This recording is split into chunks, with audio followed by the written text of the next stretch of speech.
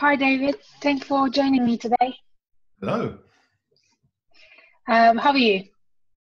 I'm all right, thank you. Yes, just been for a walk up the hill, so I'm feeling refreshed and windblown.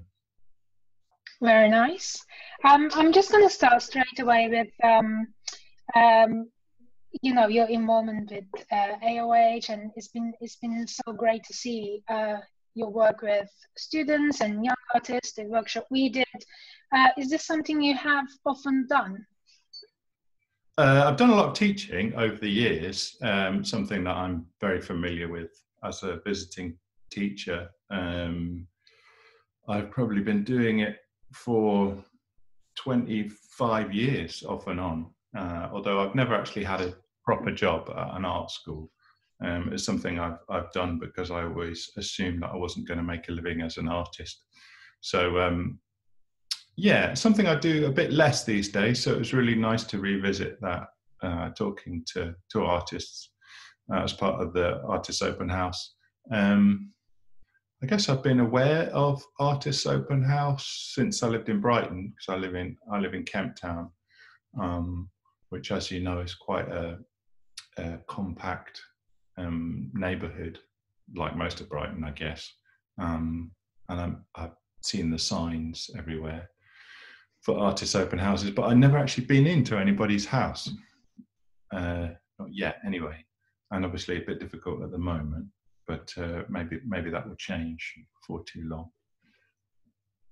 Yeah, I think I had already a question for it. Well, we'll come back to it, but I just wanted to ask, what did you feel it gave to those taking part in the workshops and tutorials? Well, I guess it's a very familiar situation for me. The only unfamiliar thing is really having to do it via Zoom. But you get used to that pretty quickly. And I think the conversations you have with people are always, they're always interesting. I think I'm not really a professional teacher. So I talk about art as an artist, and I in the same way that I talk to any artist, to my friends. I think you're just there to provide a response to people. And I think also, you have to manage your expectations of what you can offer to people, because I think sometimes the best response or the best ideas you get as an artist from talking to other people are from quite unexpected places, where people state something that seems to be really quite obvious that you'd never really thought of before. I think the hardest thing as an artist is really to ask yourself those questions, which you really have to. Once you leave education, you don't really get tutorials anymore unless you really seek them out. So you have to give yourself tutorials. So I think that the value for me in doing it to other people is it reminds me that I have to ask myself the same questions. As regards how useful it is to other people, I guess, I don't know, hopefully it's useful to some extent. But because we did the tutorials in a group, I think that's quite valuable, because everybody gets to contribute. And I think it's good doing it as a group, because you don't repeat yourself so often. Sometimes when you teach in art school, you get a number of tutorials to do in a day, and you talk to everybody separately, and you end up saying the same thing almost to everybody. So the nice thing about this sort of online seminar was that you have to think of something different to say to everybody, which is a good exercise. Yeah, I think it was after our workshop, I did a little interview with a couple of artists, and everyone's notes was the same. Just keep doing the work. And they were just like, everyone's recommendation to like what they take it was the same thing, which I guess is just sometimes hard. And it's good to hear from someone that actually is making work continuously. Yeah. just get on with it. That's the main piece of advice for everybody. It's the most useful thing to to say to anybody, I think. Totally. So just going back to actually when you were talking about the Artist Open House, and you've been living in Brighton for some time. So you obviously knew the Artist Open House, but has your perception of them changed?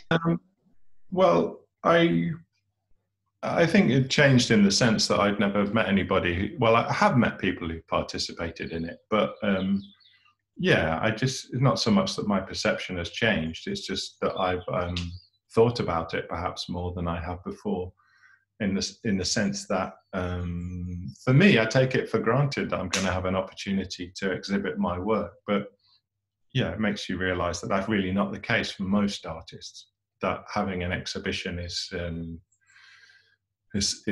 opportunity that sometimes you're quite lucky if you have that opportunity, or you have to facilitate it yourself, and it's maybe quite expensive, and to be offered the opportunity to share your work with other people is perhaps unusual. So that's why Artists Open House is a valuable thing, because people get to do it on their own terms. Having an exhibition in your house is always an interesting thing when you think about it. I remember when I was an art student at Glasgow School of Art in I don't know, early 90s. I think I'd just left art school, and I guess had this, the same conundrum whereby nobody was going to give me an exhibition when I was 23 or whatever. So I had my flatmate, the guy I shared a flat with, he decided to have an exhibition in our toilet, which obviously was an ironic intervention kind of thing. And then we had an opening, so everybody was invited to make artworks in the toilet. It wasn't a very big toilet either. Well, it was a bathroom, so there was the bath and the sink and the toilet bowl. I have vague recollection. I can't remember what I did for it, but I remember we had all these artworks in the toilet, and I don't know, maybe it was for the response that the artworks that you don't really like very much, you end up hanging in the toilet.